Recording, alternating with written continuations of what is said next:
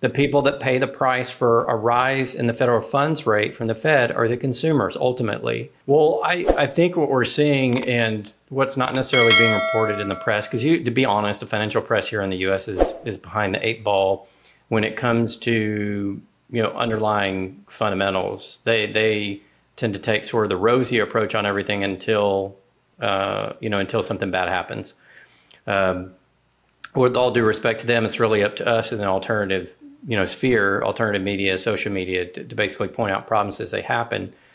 We had some bank failures here in the U.S. in the spring. I'm sure everybody around the world knows that we had First Republic and Silvergate, SVB, and then, of course, across the pond, Credit Suisse was having its own set of issues. So the banking system kind of was highlighted this spring. But something a lot of people don't know is we've been having bank failures here in the U.S. at a record pace. So when you look at the data, a faster amount of small and medium bank closures here in the U.S. than we've ever had. And this dates back to the mortgage mess back in 2008, the tech crisis in 2000, earlier decades of savings alone, I believe, was in the 80s.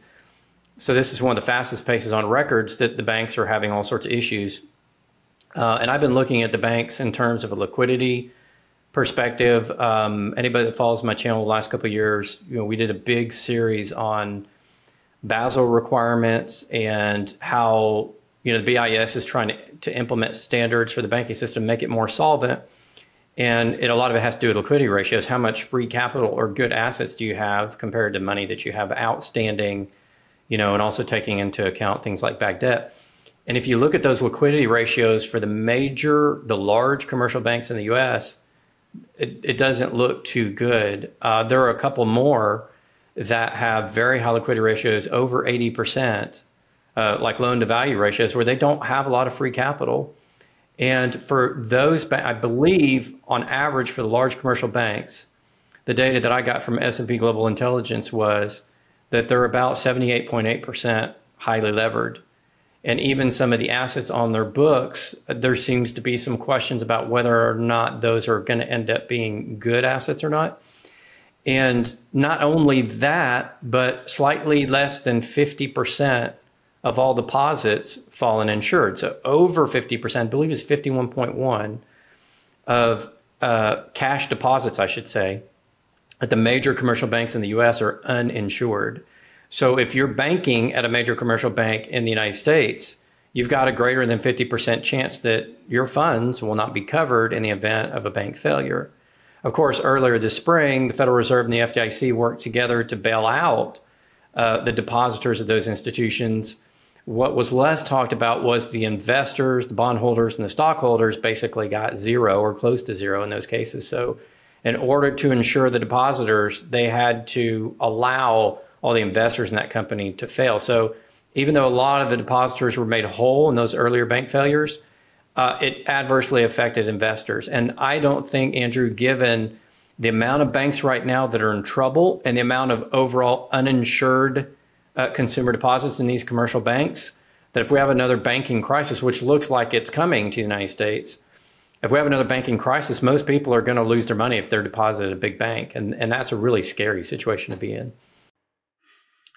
Yeah. And I think what was interesting was, it wasn't bad enough that the US got downgraded by Fitch from AAA to AA plus. Then we got shortly followed by the Moody's downgrade of 10 banks, small, medium sized banks, but they also seem to indicate, in fact, I was listening to an analyst on Bloomberg, which I tend not to listen an awful lot to, but we're talking about, yeah, well, you know what, this is going to likely roll into the big banks, which is what you're talking about. And I mean, when you think about it, you just outlined. And you're a forensic guy. I mean, you have an audit background, so when you look at these numbers, you look at it, we take notice because it gives us an extra view. But when you think that, and you talk about, I mean, obviously the next shoe to drop, I think, the commercial real estate market is what seems to be the issue with, but 80% of of all of those of that is held by these small regional banks. So I mean, this is what gets me. So you've got the Fed talking up, yeah, we're going to go higher for longer, longer for stronger. Yeah, okay. And so as long as the stock market rises, yeah, we're going to keep raising rates but I mean, didn't that cause the problem in the first place? The speed of these rate cuts? So what do you think? I mean, how imminent do you think this might be? Well, it's interesting because what we've also seen at the same time, Andrew, is there were about, in the large commercial banks, there were about a little over 11 trillion in deposits from consumers, dating back to April 2022. In the last year and 2 or 3 months, almost $1 trillion has been taken out. Consumers are wising up and taking their money out. Now, they may be doing it to pay bills.